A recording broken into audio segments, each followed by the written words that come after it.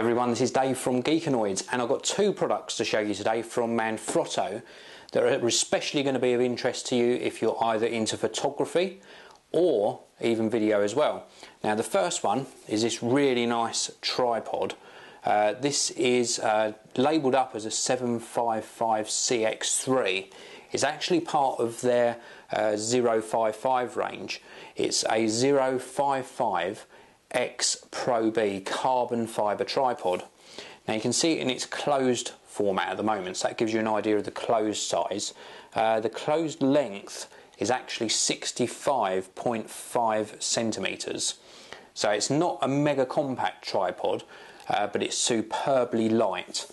The actual weight of it, and I've got to refer to my notes because there's so many specifications on this, it's 2.4 kilograms in weight. So nice and easy to carry around, stick it on your backpack or whatever if you're taking it out and about, or for in-studio use it's superb as well. Now open and closed heights, you can see in its closed format at the moment, 65.5 centimetres.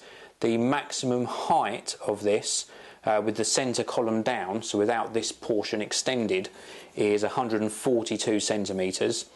The maximum height, so it's with all of the legs extended and the centre column extended, is 178.5 centimetres, and it can hold a camera up to 7 kilograms in weight, which is round about the £15 mark, so a very hefty camera capacity on the top section. Now I'm going to get this set up and loaded up with a camera, but I want to show you the second product that I'm going to be reviewing alongside this. Now I'm into video making, as you know. I've got my camera set up on a tripod now. With this Manfrotto tripod you don't get a head, so you can choose all different sort of head combinations for it. And I have got this photo movie head. It's actually part of the same range, so it's part of the 055 range. It's called the Magnesium Photo Movie Head Q5. Now this is going to add on a bit of cost to your purchase, but inside the box you've got an instruction manual. This is going to extend the height of that tripod by another 13.5 centimetres. It weighs 1.3 kilograms, which is 2.8 pounds, and it will accommodate the same 7 kilogram weight. Now the instructions are really good because they show you how to set everything up. I'm going to just give you a little look before I mount this on top of the tripod. We've got this extension arm here, which is used for controlling the head. I'll show you that up a little bit closer in a short while. We also get this, which is used for attaching that control arm. And then we get the head itself. Let's show you this. This is absolutely fantastic. And again, I'm going to show you this closer up a little bit later in this video. But I just want to show you what you get inside the box of goodies. This is the head itself. Look at that. Let me give you a little close-up of that straight away. So excited to be able to bring you this review of this product. So this is a little close-up for you on this head. Very well constructed. It mounts to the tripod via this sort of threaded mount here. We've got a quick release plate on the top. Look at how many bubble levels or spirit levels you've got in there. One there on this side. You've got another one round here. And you've got another one on the corner. Just an absolutely fantastic piece of engineering, and you've got lots of controls on it. This is really designed for photo or movies. Again, I'll show you this in close-up once it's mounted on the tripod, but we've got this little sort of switch here which switches it from photo to video mode. Such a beautifully made piece of kit. So let's get this all set up, and then you can have a closer look at it in action. Now before I show you that photo movie head, I just want to show you the actual construction of this tripod. It is absolutely superb.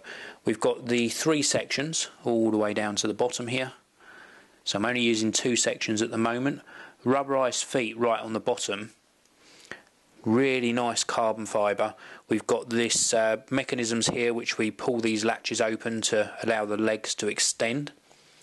And then if I move further up the tripod, just on here we've got these little clips, and you actually push these clips in and it allows you to angle the legs at different angles, and then they lock into place. And if I just show you just round the back here, we've got a little turny bit just here, and this screw that you turn in and out allows you to raise and lower this centre column. So this is the bottom of the centre column just under here, and it allows you to get some extra height on your camera.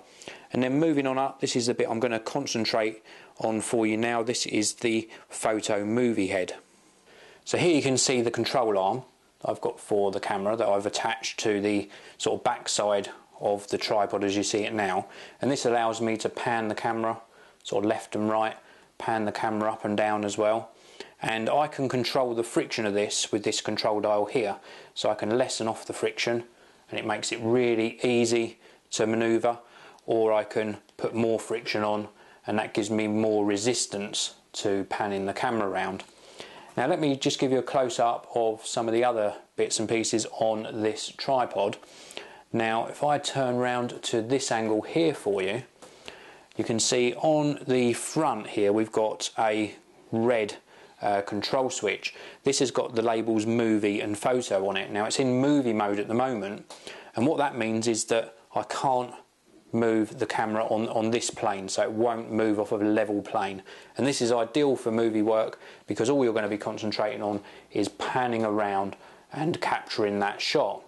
If I want it in photo mode, I just flick the switch round and then I can actually move the camera around into different angles here, and the friction on this is controlled by this control knob here, so I can tighten it up so it's harder to move or loosen it off to make it easier to move. Now there's also a pan lock as well, so at the moment I can pan things round, and just here, just at the bottom of your shot, you can see there's another control here, and I can actually lock that into place, and now I can't pan to the left or the right. Let me just loosen that off again though and show you right round the back here. There is another control, and this one here is called CBS. And this one is a counterbalance system, so I can actually engage CBS by turning it, and if I had a heavy lens, a big heavy lens on the front, then it would do a counterbalance on it and stop it from keeping on sweeping up and down. So a great deal of control. And if I go all the way around, I'll just show you this sort of reverse side of the photo movie head. This is what you're presented with on the reverse side, so you can see you've got full control over up and down movement as well, with all the degree angles marked. Again, everything marked in here. This is a brilliant movie head. This is absolutely fantastic. So what you've seen in this video is the 055X Pro B tripod just underneath this photo movie head, and that's going to cost you around about £130 in the UK, $190 if you're in the US. And then this bit, this really impresses me. This is the 055 Magnesium photo movie head, model Q5. Absolutely superb. I tell you, I love all of the features on this, especially this photo movie switch. So I can go from using it for photography, and then I can lock that in place and know that my camera's on a level playing field. It's absolutely fantastic. It does cost £269 for the head in the UK, $369. So it's not cheap, but you do get what you're paying for in this game, and this Manfrotto photo movie head is just, well, I'm so impressed. It is an absolutely beautiful piece of kit. If you can afford it, you're serious about your photography and your video work, it's well worth paying for. Well, thank you very much for watching.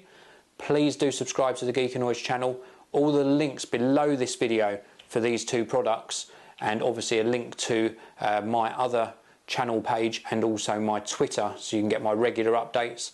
Thank you very much for watching, and I'll see you all in the next video.